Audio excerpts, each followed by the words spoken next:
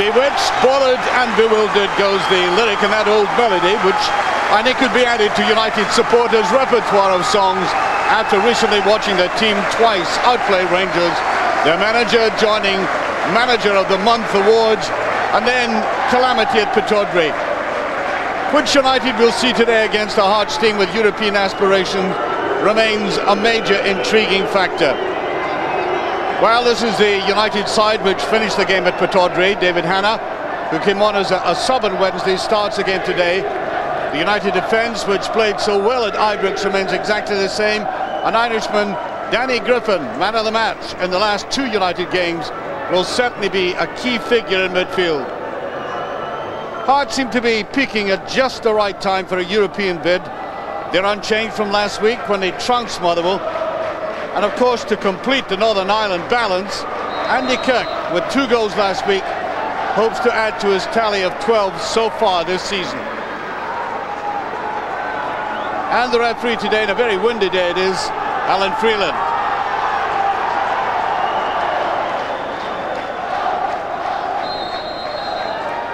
Certainly very bright and sunny, and the pitch looks to be in good nick compared to some I've seen recently. Now the kind of start there by Jason DeVos. Well, United may have slipped up in midweek, but nevertheless, they've only been beaten twice in the last 12 competitive games, which compared to the start they've had this season, under Alex Smith, they've really been a rejuvenated side, playing with a bit more credibility and self-esteem. Hearts, on the other hand, haven't lost here at Tannadice in the last 4 years. This could be a great start for them. Well, a long time ago since United beat the team in maroon, and there was an excellent little play there, but notice how the tangerine jerseys came back very quickly.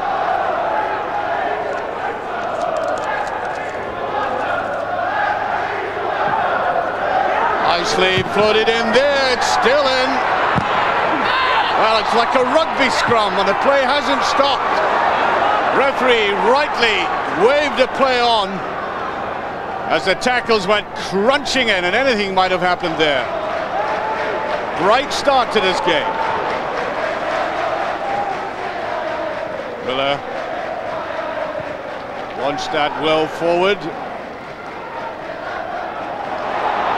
Here's Miller again, changed direction well, and that is too near the goalkeeper. Yes, I think David Hanna was screaming for the ball to be played to him. Colin Cameron, there was a clash of heads. Yes, Cameron going down very heavily there. Both players are, in fact, and the referee always has to be very careful about these things. Well, both players, I think, with a healthy appetite for the game early on in a match.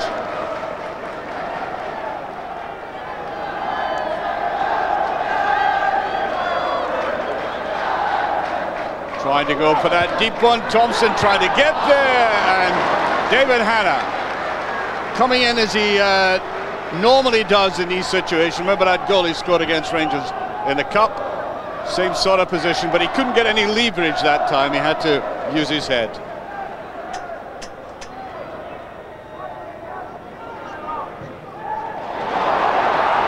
Right through it goes now. Thompson, can he send it over? He does, except it's off the side of the foot.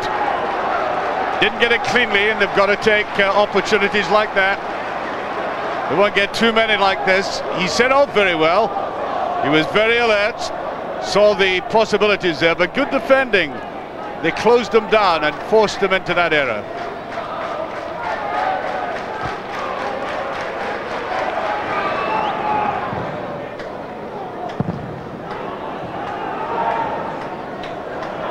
Oh, Miller bustling into it. Good move by Miller.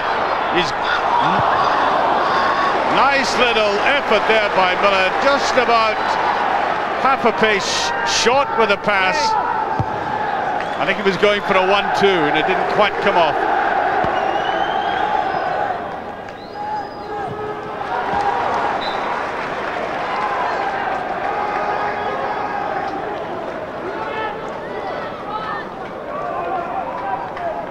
This will be played right down the line. A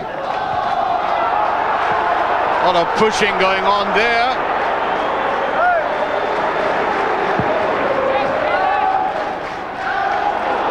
Here's a rush forward. Thompson did very well. McKenna stayed with him though. And right thing to try. Why not? You can see he took it with the outside of his right foot, favouring that option. It did swirl away from goal. Almost boomeranged it, but I think it was right to have a go.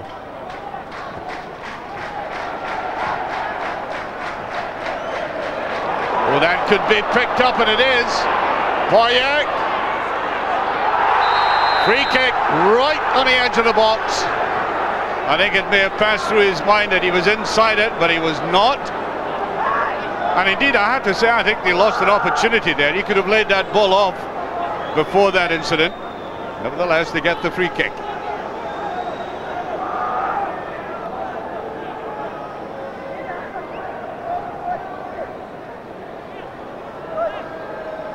So, Austin McCann is looking at it with his left foot here. And they signed from Airdrie.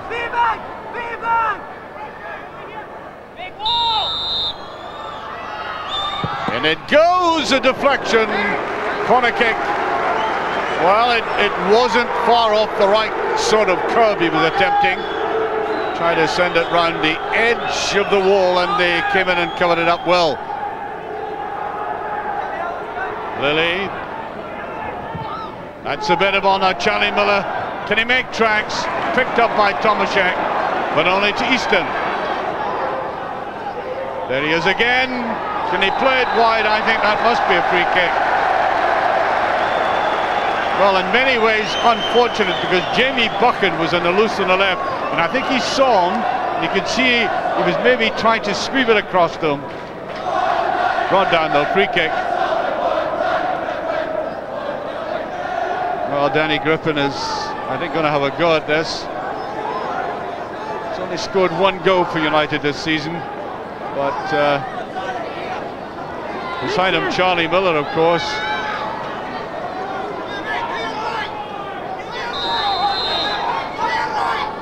He'll go for it again. That's off the post and off the line again. Easton, that's a brilliant effort there.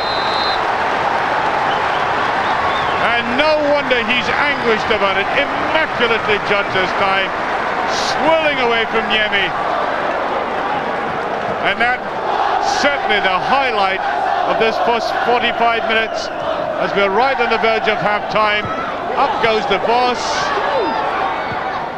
And way behind there, all ending in an anticlimax after that blistering free kick. I mean, if we watch this again, look at the way he swings the ball away from the goalkeeper.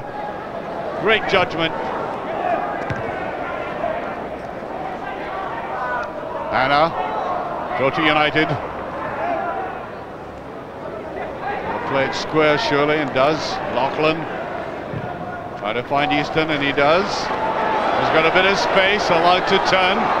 Wasn't closed down quickly enough. He's going for it. And it goes, and it's there off the post. Yes! Thompson! Brilliant play as Miller came across there. In the middle of that move after a great run by Easton. Perseverance paying off. And the alertness of Thompson, who scored that vital goal last week at Ibrox. There's Charlie Miller's part in it, almost in, but Thompson made sure. This was a run that mattered. He wasn't closed down quickly enough. And there was Charlie Miller with the assist, and in by Thompson in the right place at the right time. Well into stoppage time by about 3 minutes. Alex Smith will be absolutely delighted with the way his team hung in there. They had some rather poorish patches in this game. They've put in a lot of hard work.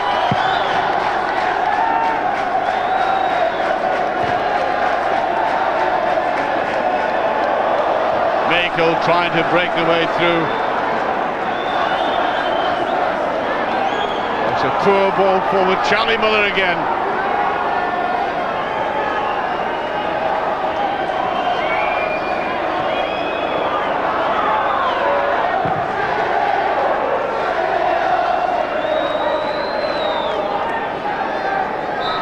Niemi telling his players to get downfield, but no time for that. The referee brings the first half to an end, and there's a jaunty little run there by Alex Smith. No wonder.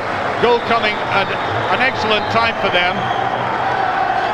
I don't want to be gratuitously writing the game off as an entertainment, but there was a lot of hard work going on. But the two items that stand out a mile are that free kick by Griffin, brilliantly taken, very hard luck, and then that run by Easton, which was at the base of the goal, ably assisted by Charlie Miller, who was a wee bit unfortunate not to put it in himself, and then Thompson finishing off. And it means that Hearts really have to come out and have a go in the second half. Half-time score, Dundee United 1, Hearts 0. It's first response, of course, to what's happened in the first half is to bring on Severin and Wales as substitutes. Put some effort into this Hearts side. Hearts side, a lot of hard work in midfield, but without any great penetration. Well, there's Danny Griffin. I think he'll take it easy tonight with that eye.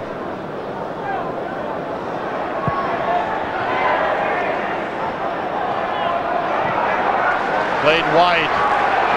Plenty of space for Buchan.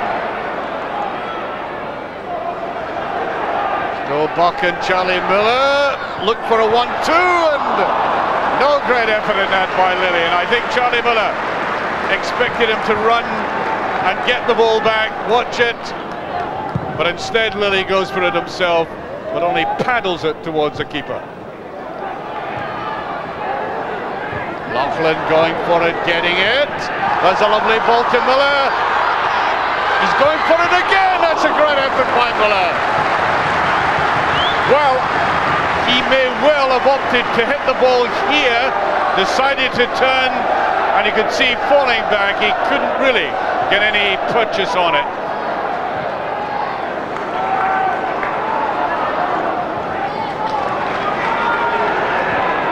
That's a decent ball indeed from Easton. Lilly. Can he go to the goal line? He can. And they get the corner kick. Good defending all the same again by Stephen Presley, the former Dundee United player. Right into it very quickly, reading the danger.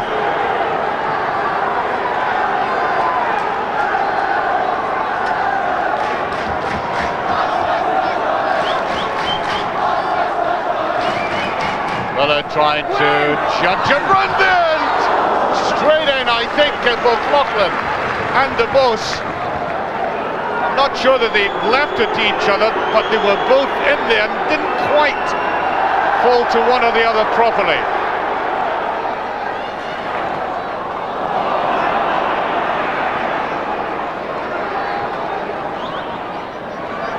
Well played by McCann, keeping his cool. And Wales down to Cameron. There's a run by Thomas Flogel. He'll just keep it in. Thompson going back with him. Boyack.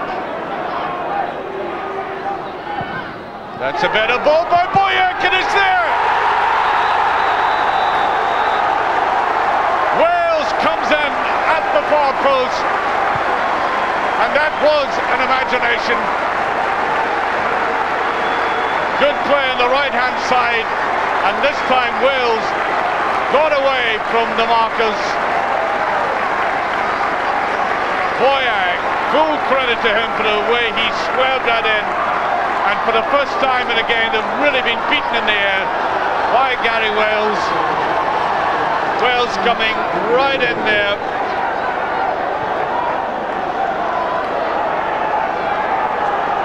But as I said, the man who used to play his football at the other end of Kennedy Street coming in, swerving that across for Wales to do the needful.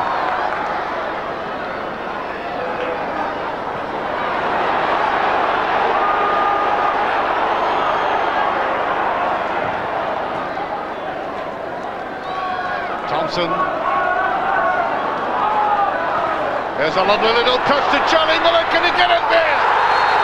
It's a penalty kick. Miller, brilliant little run into the box, and Niemi committed himself, and the Hearts players complaining about that. Well, you know, Niemi had to go for the ball. Did he also deliberately obstruct? Now, what's going to happen to the goalkeeper? Because, you know, a red card can be produced at times like these.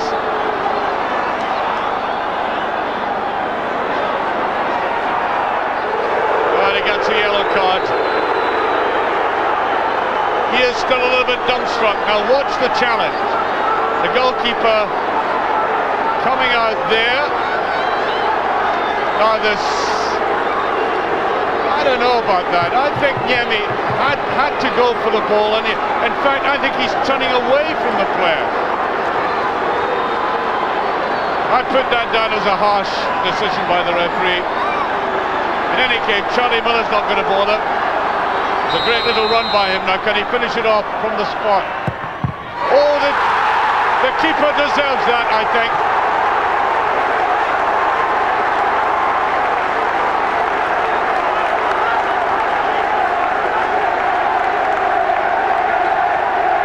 Well, fortune favours the brave, and that was not a very good penalty kick by Mr. Miller. And I think that evens itself out. Still not cleared, and that's a free kick.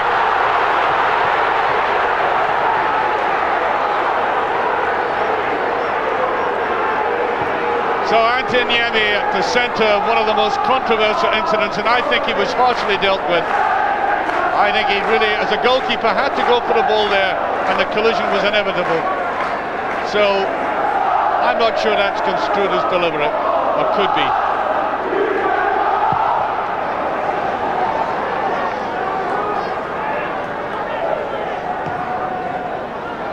Tomaszek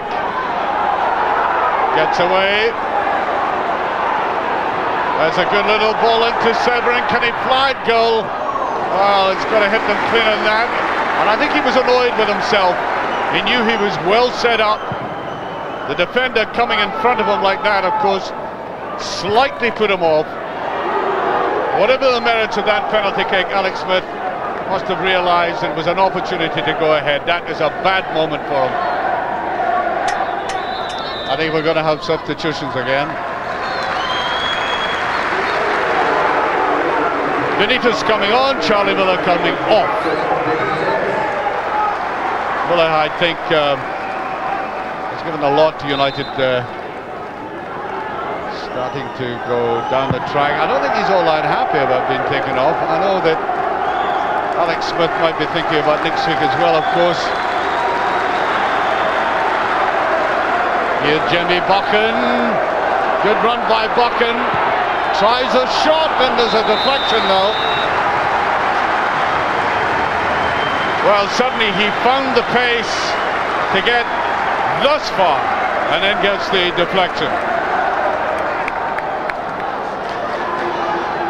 Well, there's the man of the match again. With one good eye, the other one, well, he's, I suppose you might say, in getting man of the match, he's put in a Horatio Nelson effort to do it. They're certainly keeping possession, United. Here's Buchan in one of his runs again. Oh, that's been bothering that Hearts flank, right flank there. And Cameron trying to settle him down with that pass. Easily brushed away by DeVos. Goes round, there's no offside. Robinson going in, can he finish it off? No! I think he might have been a little bit surprised that the flag didn't go up, but it was a perfectly legitimate decision. He was onside. Now it was a very, very acute angle. Niemi did all the right things, trying to act big, block him out, and he couldn't do it.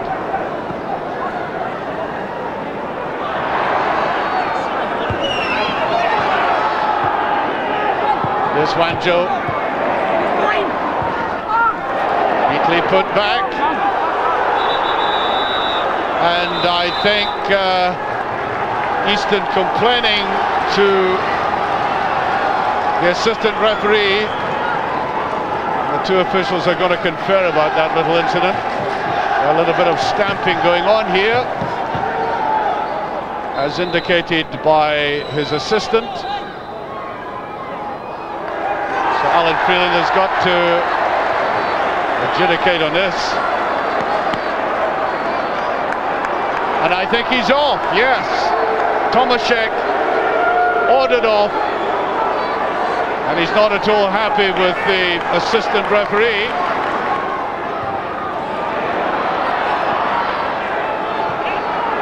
Robinson couldn't get it away. Now Cameron. And there goes the final whistle. That's it. Rather sensational ending there with the sending off of Tomaszek. That first goal, of course, coming up for Thompson eventually to put in after a very good run by Easton. Ably assisted, of course, by Charlie Miller, and then poked in eventually by Thompson. And then after the Dundee United defence had coped ably with the ball high in the air, they were caught just as that ball went over the heads towards the far post, and Wales getting the equaliser. Then came that penalty incident. Quite frankly, I don't think it was a penalty, and there was a bit of justice in the way that Antiniemi got down to what I have to admit was a rather poorish effort by Charlie Miller. So at the end of the day, with a little bit of controversy near the final whistle, Dundee United won, Hearts won. Alex, it's an old truism in football, and you've seen it at many a club. If you don't take the clear-cut chances, you don't deserve to win. Well, there's no doubt about that. There's nothing truer than that in football. And I mean, we had opportunities at vital stages of the game to clinch it. The obvious one's a penalty kick, of course, but we had a couple more. We had a header in the second half from Jason. We had a clear-cut chance from Robinson, and we had a big one in the first half as well. So we were a bit disappointed from that point of view, but we've had a very hard week, and we're playing a very difficult side today, a team that's had a good running form as well. And they started the game, I thought, more positive than we did. But we came into it and I thought we had opportunities to win it. The sending off at the end, I think the assistant referee was indicating a stamping. At least that's what we get from the body language he was using. And yet a yellow and a red card was shown. Does it still remain a little bit of a mystery to you? Well, what isn't a mystery is that Robert Tomaszek assures me that he wasn't booked previously in the game.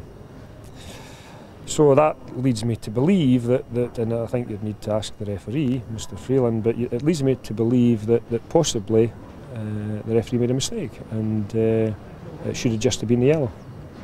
So it wasn't just a straight red in that sense, because he produced the yellow to start off with? Well, the first card he produced was a yellow card, so you know, from my point of view, it's a booker.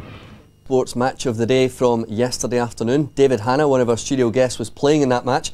Having watched the highlights, David, I think you're even more disappointed not to take 3 points. Yeah, I think so. If we'd have won the game yesterday, it would have given us a 6-point swing against St Mirren. And obviously getting a point was a crucial point that we actually got. It takes us 4 points clear of St Mirren, but still a bit of work to be done yet. And as Alex Smith said in the interview with Archie there, loads of scoring chances you could have taken. Yeah, I felt after the game now we should have at least made the goalkeeper now save the ball. We should have been looking to hit the target at least anyway, but I thought we deserved the 3 points, but you have to put the ball in the net at the end of the day. Now, one or two controversial moments in this match. I'll bring Andy in a couple of minutes on this one. What about the penalty incident, first of all? It's precariously balanced at 1-1. First of all, David, did you and your teammates think it was a penalty at the time? Initially, during the game, I thought it was, but looking back on the TV there, I think the goalkeeper's actually, his momentum's actually taken him right through Charlie, and it was a bit of an obnoxious challenge, but to be perfectly honest with you, it was a 50-50 decision. It could have went either way. And you think, Andy, that he's got the ball first, and it is his momentum, as David said, that's carried him through? Yeah, Charlie's done well. He's got to the ball first, but I think the goalkeeper's made a save, and you've got to give him credit for that. I don't think it's a penalty at all. What about the decision? Because if the referee has decided that Niemi's the last man, He's denied Miller a scoring opportunity, and yet he's only given him a yellow card. Yeah, it's not a rule that I like, but by the letter of the law he should have gone because there's no one else behind him. I know Colin Cameron's racing to get back, but by definition the goalkeeper there is the last man, so I don't understand the referee's thinking there. And disappointing of course that Charlie missed the penalty, David. Yeah, well I think Danny Griffin wanted to hit it initially. I think after the game, speaking to Charlie himself, looking back in hindsight, he shouldn't have hit the penalty, but as I said, I think he scored 3 penalties out of 3 so far, so unlucky. Right, so you're going to let him off with that one. The Tomaszek sending off, it's a tackle on Craig Easton. Did it look malicious to you at the time, David? I thought he was just being a wee bit rash. As you see there, I think he's been leading with his studs up. It's a bit of a rash challenge, but I don't know whether it's a red card. As Craig Levine said earlier, he hadn't been booked. And I think maybe Mr Freeland maybe got his wires crossed slightly. What did you make of that one, Andy? Well, I think it was a poor challenge. I think there was a bit of nastiness in it, but you see here the referee's pulling out his yellow card and then showing a red, so you would think that it's 2 bookings, which would mean you know, a red you've got to go off. And if the referee has made a mistake, you'd like to think he's big enough, you know, to come out and say, well, actually I did make a mistake there, because you know, he's going to put Robert Tomaszek out of the team, and you know, who knows when he's going to get back into it. It did seem rather baffling, didn't it? Let's have a look at the 2 goals in this match. The first one coming for Dundee United, David, and again Charlie involved.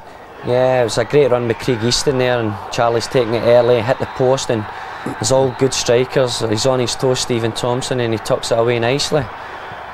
It's actually a great hit with Charlie, and it comes out and Stephen Thompson's on his guard there and sticks in the back of the net. Thompson had to be alert, didn't he, Andy? Yeah, he did. It's not an easy chance. It looks very easy with the goal gaping there, but he still has to make good contact with it, and he's pushed it into the net well, and I'm pleased for him because it was a good goal. Any criticism of the United defence, David, having seen that again? Yeah, possibly I should have prevented the cross coming in myself.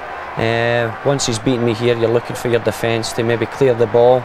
But all credit to Gary Wells, he sticks it away very well, he gets up and he powers the header down. It's a good finish. Credit to the striker again, Andy? Yeah, credit to the striker, he's done well to get on the end. I just feel as though Jamie McCunney's there, just caught under the ball slightly, but he's a young guy, I'm sure he'll learn from that experience.